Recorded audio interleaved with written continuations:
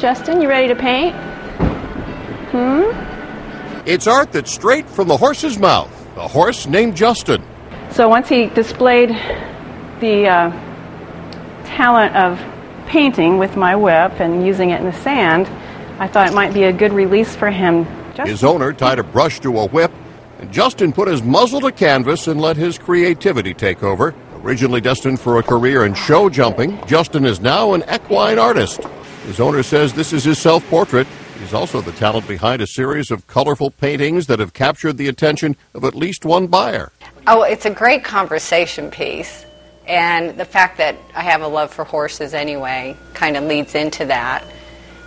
When you tell people, when you look at some art, regular art in people's homes, you're more drawn to something that is quirky. Justin's first painting sold for $15. Now they can fetch several hundred.